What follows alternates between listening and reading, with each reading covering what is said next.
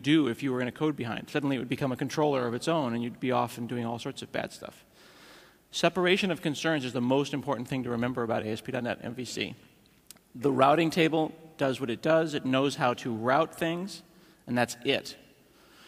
Controllers don't know who called them. This is a really important thing. We didn't talk about testing, but it's important to note that if a controller got a method called and it doesn't care who called it, then you could go and call it inside of a test. And that's how testing works in ASP.NET MVC. Let's see if John included any tests. Oh.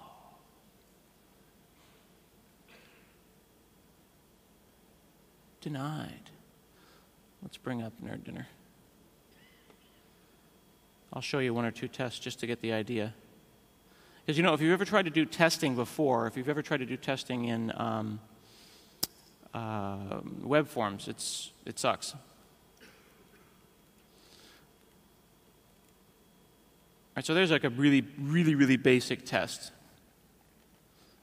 This is testing this is part of Nerd Dinner, but new home controller, call the method, and then a view result comes back. And then I look at that and tell if it's not null. Other things that I might want to do would be assert that the view model looks right. I might want to assert that the view that came back was the one that I wanted. I mean, all the different tests that you could potentially do. What's significant about showing you this is that thing on line 27, where I new up a controller. That's the first time you've ever seen anybody new up a controller, right? This whole time, no one has ever said controller C equals new controller, right? That's been happening automatically. So when you're running ASP.NET MVC, your controllers get made and your methods get called. But when you're doing it in testing, you have to make the controllers and you have to call the methods and then assert the results. But it also underscores how important it is to have separation of concerns. What would happen if your controller said response.write? Would it work at runtime?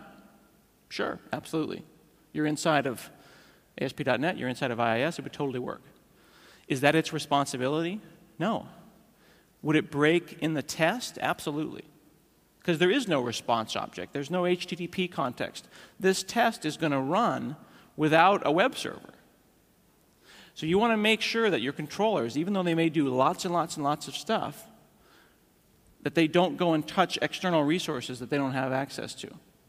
Separation of concerns. They do that one thing that they focus on.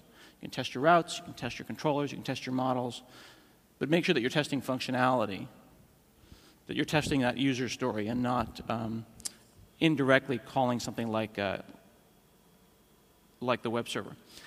Now, we didn't talk about view results. Let's speak about that for a second. This is actually kind of an interesting point to end on, because it shows you how much thought that the guys have been putting into making this thing really smart about separation of concerns. In previous versions of ASP.NET MVC, early versions, when they were first doing this, your methods looked like this.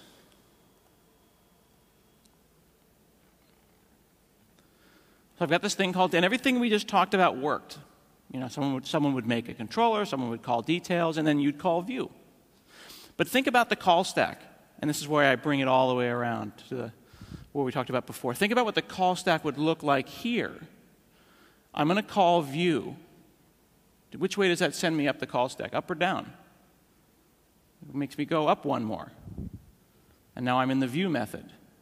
And what's the detail, what's person controller details doing?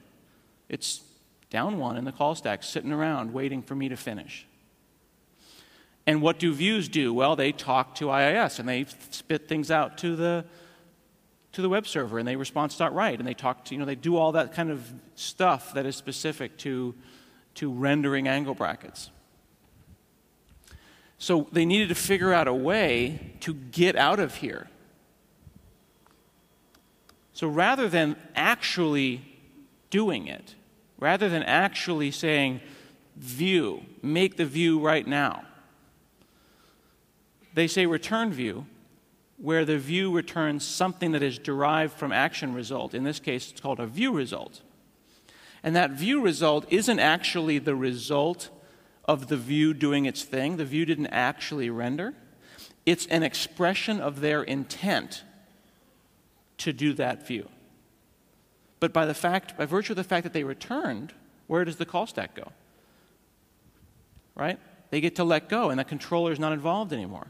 The controller did all of its work up until the point where it called the view, and then rather than actually doing it, it kind of put together a letter. This is my intent to call a view. I'll be passing you this view model. Goodbye. I wish you and your family well. And then it backs off the call stack. And then the ASP.NET MVC runtime then looks at that letter and says, oh, I guess I need to call this view. And then it goes forward in the call stack. And it is that change from that void to action result, from calling view directly to return, that enables you to do that kind of testing that we just saw a second ago and makes the whole system work in a really cool way. How could I have tested that? If that returned a void, I'd be stuck.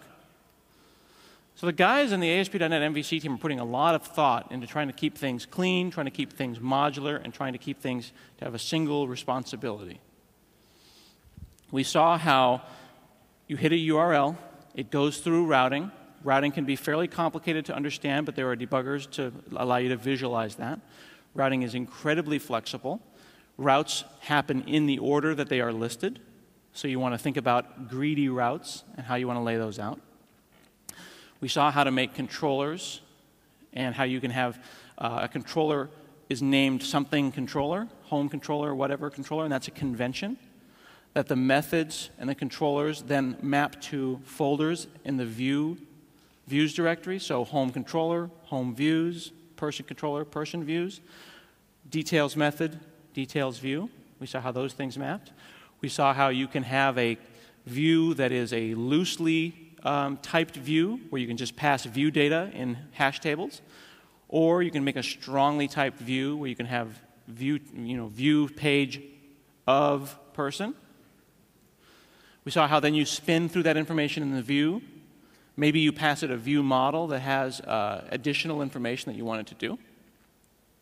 You see, at all of the different points here, there is an understanding that HTTP and that the web is there. ASP.NET MVC values HTTP. We saw how there was a controller that had HTTP post listed on it.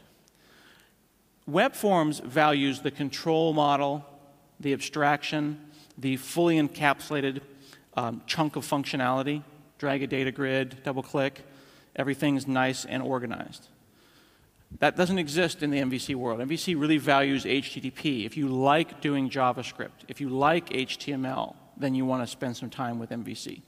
If you like that more kind of more productive but less detail-oriented perspective, then you want to go with WebForms. If you want to kind of get stuff done and you want to make a beautiful site that maybe isn't beautiful when you say view source, but it works, think about WebForms. I always use the analogy car versus motorcycle. You can't look at a person who drives a car and say that's a bad person and I don't like that person. No one should ever drive a car. People who drive cars or minivans value different things. They want to be able to put all the kids and take them to football practice and get groceries. You can't take 5 kids to football practice and buy groceries on a motorcycle. If you're on a motorcycle, you value different things, but they're both kinds of vehicles. The same thing exists in WebForms versus MVC. MVC values testing, single responsibility, separation of concerns, HTTP, JavaScript, and HTML.